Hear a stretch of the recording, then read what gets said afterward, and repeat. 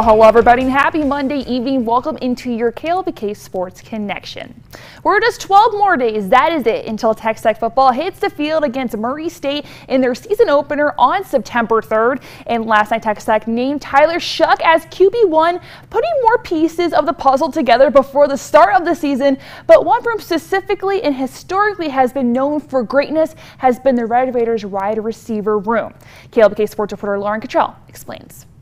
The Texas Tech wide receiver room is most commonly known for its long streak of greats. Jakeem Grant, Kiki Kuti, and so many more began their successful careers with the Red Raiders. And this year, the wideout unit is taking bits and pieces from those greats, adding more strengths to the already versatile group. When we have time as a position group, we study the past. We'll study Grant, we'll study Basson, we'll study QT, where some others will study also too. And just try to add that flavor to what we're doing in our game. Welker, Amendola, we'll study all those guys. So they're doing a good job of absorbing that, absorbing my style of coaching and really understanding what we're doing as an offense, which takes away all the thinking those guys are doing in the spring. At the head of the receiver room this year is Miles Price. Price started in 9 games in the 2021 season as only a sophomore, catching 38 passes for 523 yards, ranking him 3rd overall behind Eric Izukama and Kalen Geiger.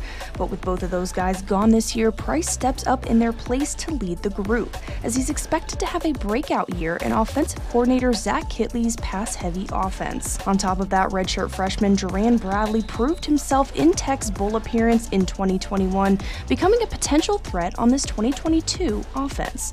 Bradley made his debut start with the Red Raiders in the Liberty Bowl against Mississippi State, filling in for an absent Izukama, and had his best outing of the season, finishing with 2 catches for 64 yards. As for this year, the wide receiver unit seems promising, and the guys have position coach Emmett Jones to thank for that. Coach Jones has done a great job with us. He definitely became more fundamentally sound, and even though I want to see us be more aggressive, we have become more aggressive and more dominant as a group.